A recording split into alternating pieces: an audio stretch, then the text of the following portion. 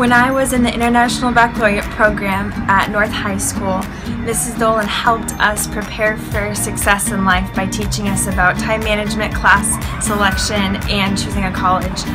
My junior year, I went through a rough patch with my family financially, and Ms. Dolin helped me to apply for a few waivers in order to apply to 9 universities, and I ended up being selected to receive a full ride scholarship at American University in Washington, D.C., and I couldn't have done any of that without her. She's truly a model of compassion and diligence. Something that she brings is she has real expertise in getting the students, not only into college, but making sure they're confident that once they get there, they'll have the skills to stick it out. I feel like she would do anything for her students, really.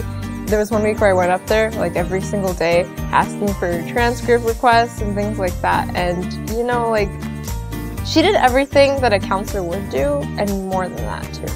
A number of our students, too, don't have the necessary documentation sometimes, to go to some of these schools. So she's developed really good relationships with schools that don't need to take federal money and that welcome our students, just because of, where a child was born is not a hindrance if they work hard in school. We were always so surprised at how fast Ms. Dolin is when it comes to sending counselor recommendation letters and things like that. Like, my friends would be like, dude, yesterday I just asked her for a recommendation letter, and then the next day she just gave one to me. And she does work so instantaneously that sometimes you don't even notice how much work she does behind the scenes. We as counselors work with them in pretty much 3 realms. We work with them in personal, social, emotional, with career, and academic.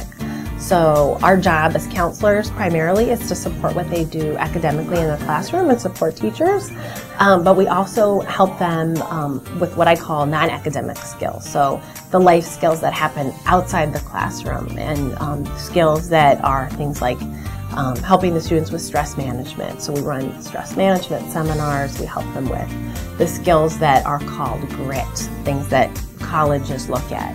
What makes a good counselor? Passion for your job. So coming to school every day and loving what you do.